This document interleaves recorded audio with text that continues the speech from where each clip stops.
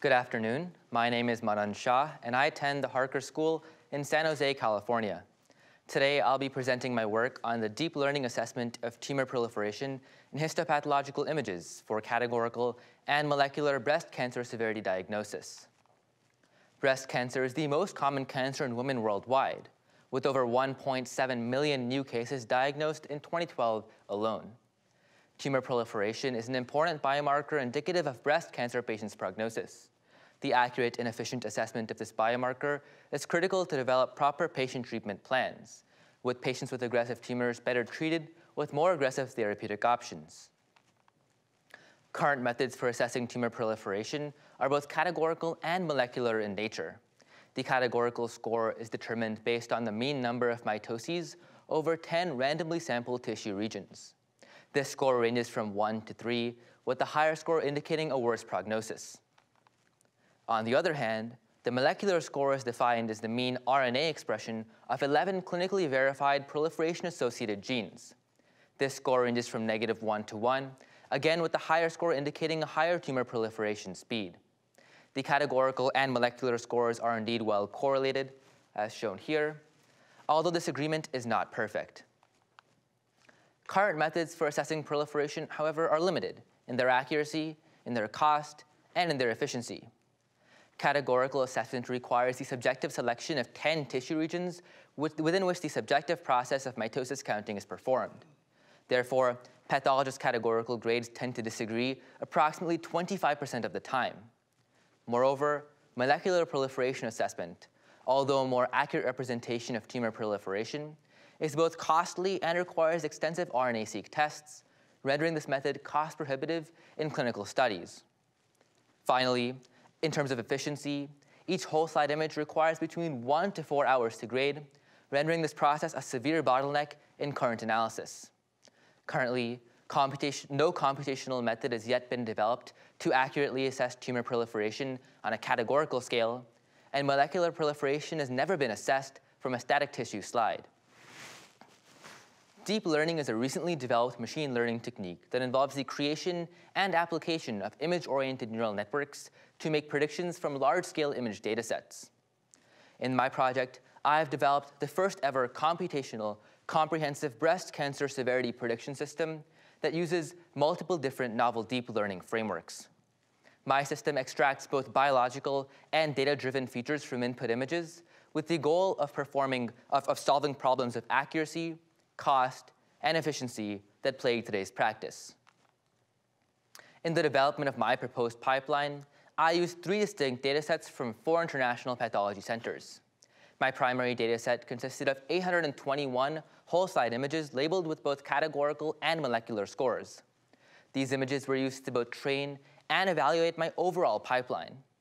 My second and third datasets consisted of supplementary heuristic information that I used to train intermediate classifiers as part of my overall pipeline.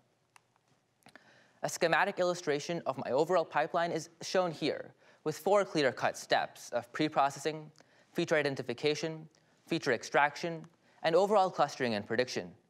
In this talk, I'll delve more deeply into each stage, and I'll highlight novel contributions in the process.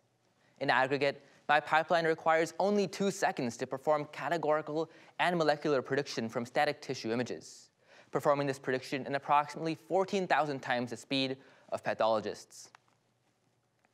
The first stage of my pipeline has a primary goal of standardizing input whole slide images and extracting subsequent tissue regions for consistent processing. Figure A depicts a downscaled representation of an input whole slide image. To standardize this image, I employ Bejnordi et al.'s 2015 WSICS algorithm, which uses whole slide color information to align the chromatic and density distributions of each color component. The resulting normalized outputs are shown in Figure B, which are used with an adaptive thresholding algorithm to select the tissue regions within the green outlines, as in Figure C. Next, I use my normalized extracted tissue regions to identify tumor areas within the entire whole slide image. Subsequently, mitoses are identified within all tumor regions in the whole slide image. For metastatic tumor localization, I create 5 fully convolutional neural networks. 3 of these networks follow current state-of-the-art paradigms in image recognition, and I specifically developed 2 highly precise networks that aim to extract tumor-specific features from input tissue structures. My networks are trained in a novel two-stage procedure involving both clinical and pathologist verification, and transform the input tissue regions, as shown in Figure A, to the output tumor region heat map, as shown in Figure C. Next, after the identification of these tumor regions, I next extract mitoses from regions of highest tumor confidence. Figure A, the tumor region heat map, is thresholded, and 40 times magnified patches of areas of highest tumor confidence are extracted and visualized as in Figure C. Each of these patches is passed through a series of convolutional neural networks that I particularly designed to extract mitotic attributes and locations from these patches. Each of these networks produced an output localization heat map, as is shown in Figure E. Next, I perform tumor-specific feature extraction regarding individual features of mitotic attributes, and I perform general structural extraction to detail features regarding the entire whole slide image. My pipeline is the first ever to perform such extraction on large whole slide images using high-throughput computational parallelized clusters for enhanced efficiency. For tumor-specific feature extraction, I employ both patch-based and whole slide methods. In the patch-based approach, mitoses are extracted from k-distinct patches. Each of these patches is then transformed into a feature matrix, denoted as PI, consisting of features corresponding to each mitosis in that patch. All k matrices are then clustered in a 200-dimensional space, and resulting attributes of these clusters are normalized and represented in the histogram below. For whole slide feature extraction, I particularly define and extract relevant mitotic attributes across the entire whole slide image. Some examples of these biologically salient attributes include the number of mitoses, the mean mitotic area standard deviation, and the extent and density of mitotic figures. The resulting 110 biological features are combined with the 200 data-driven features to obtain a tumor-specific feature extraction vector of length 310. I additionally perform whole slide general feature extraction to extract tumor or tissue-specific structural features across the entire whole slide image. To facilitate this process, I develop a wholly new network in the field of deep learning called a cascaded or stacked convolutional neural network. These complex network architectures aim to extract individual tissue-specific attributes by predicting the entire class of the WSI using individual tissue patches, as shown in Figure B. The structural differences of tissue patches are learned by these networks and are subsequently used to enhance overall prediction. Finally, I aggregate all of my extracted features to predict the categorical and molecular severity grades of the entire whole slide image. Specifically, all of the features extracted are shown in Part B, which are passed through both classification and regression classical machine learning models to obtain an overall result. For categorical classification, a voting classifier is applied to isolate the prediction with highest confidence. And for molecular prediction, regression averaging is performed to obtain a centralized result. To evaluate the individual performances of my pipeline, I both perform quantitative evaluation and ask pathologists to perform qualitative evaluation of my output performance. Specifically, my tumor differentiation approach achieved a 98.7% accuracy, and my mitosis detection approaches achieved an F-score of 0.62 on the AMITA 2013 gold standard dataset. These values indicate performance equivalent to pathologist agreement and indicate overall excellent performance. In terms of general feature extraction, my model achieved an accuracy of 57%, providing wholly new structural features that are critical to diagnosis but are not identified by pathologists or prior work. To evaluate my model on a categorical scale and molecular scale, I use cross-validation on 500 distinct whole slide images. My normalized confusion matrix for the categorical prediction indicates my model's strong predictive potential for classes 1 and 3, with class 2 being an intermediate class predicted with less confidence. Furthermore, my receiver operating characteristic curves add additional context to my results, with a microaverage AUROC of 0.78 across 3 different classes, defining current state of the art. Furthermore, my model's accuracy of 72% is within 1 standard deviation of current pathologist accuracies of 76%, indicating my model's clinical applicability.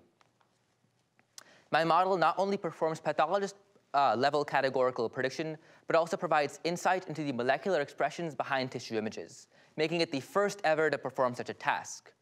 Its low mean squared error of 0.119 and high Spearman's row coefficient of 0.596 with true expression values indicate its prognostic potential and ability to identify these tasks, defining a new gold standard for computational biology.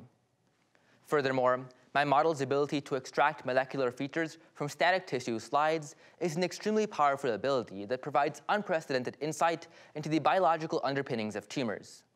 In particular, I both confirmed existing features and identified over 200 novel biological features that may correspond to tumor proliferation and breast cancer. Confirmed features include the number of mitoses, currently the sole feature in use for tumor proliferation assessment, and the mean mitotic area standard deviation, a feature that corresponds to mild dysplasia, hyperplasia, and nuclear pleomorphism with ties to breast cancer. Novel features include structural mitosis attributes, spatial mitotic locations, and differential mitotic stages, all of which are new in the characterization of breast cancer.